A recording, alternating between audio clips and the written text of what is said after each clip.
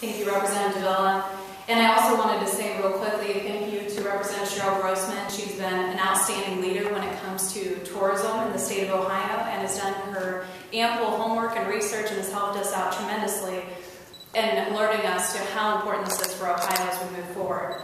So as you are already very aware, Representative Dovilla and I are glad to be a part of this progressive change in cleaning up state government and streamlining services. Over the past several months, we have seen the impact of the original JobsOhio bill, which my colleague just discussed. The original JobsOhio transition drastically reduced the makeup of the Department of Development by about 40%, from 527 employees to the current total of 320 employees.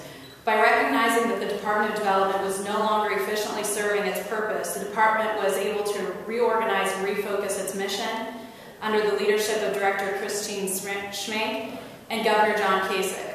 For example, the Department of Development transitioning into the Development Service Agency is now magnifying the impact with current staffing levels and are seeing a one-day return around on communications letters versus the past turnaround of over a week's time. Ohioans are already receiving better service due to these changes. JobsOhio and the Developmental Service Agency will be working diligently to create a better economic climate. This will be done through collaboration and a better service structure. The Development Service Agency will remain focused on long-term programs for economic development, such as the Office of Business Assistance, the Office of Technology Investments, the Office of Strategic Business Investments, the Office of Tourism, the Office of Redevelopment, the Office of Community Assistance, the Office of Community Development, the Office of Energy, and the Governor's Office of Appalachia. And you can see to the side here the charts listing the different structures as we move forward. The Development Services Agency and JobsOhio will work together through the JobsOhio Regional Network and will also work together in possible outsourcing of loan services to create even higher efficiencies. Contracting for economic development can occur in both JobsOhio and DSA.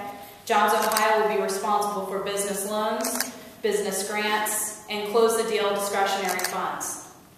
It is also significant to note that there will be important integration of leadership.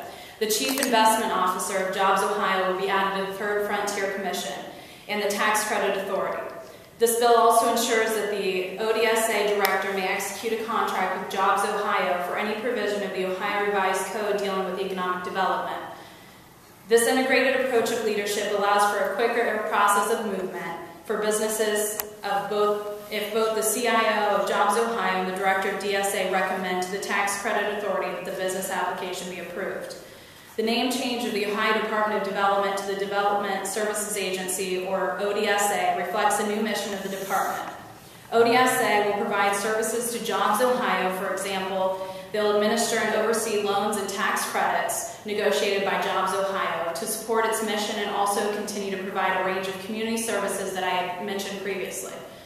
Our bill also works to create efficiencies in incentive approvals. House Bill 489 allows a business to move forward on a project before the final approval of the Tax Credit Authority if both the CIO and the JobsOhio and the Director of ODSA recommend to the Tax Credit Authority that the business's application be approved.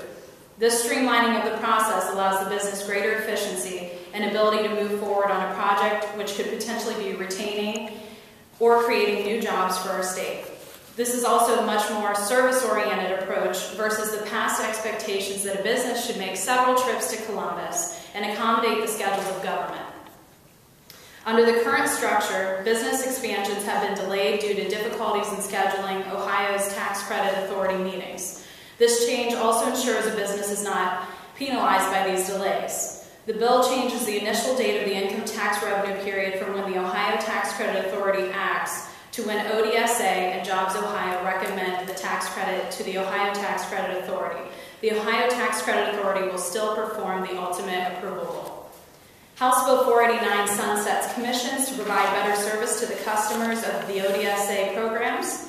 The two commissions that will be sunset are the Development Finance Advisory Council, or better known as DFAC, and the Water and Sewer Commission.